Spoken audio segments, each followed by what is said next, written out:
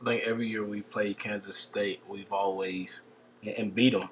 I think we always just beat them in the air. We just put speed on them, and even though they're a well-disciplined, bend but don't break team, speed kills, and you can't coach it, and sometimes it's very hard to stop it. And last year we had the opportunity to get Mims across the middle of the field, and he just ran away with it. I heard a stat that it was fifth consecutive game last year that he had over a 20-yard touchdown. So I think we need to get him involved early and often, and just let him play football. Last year there's a Zach Smith throwing, but I think Charlie Brewer has a great arm, and he has a great command of this offense. Looking forward to seeing some big chunk plays this week.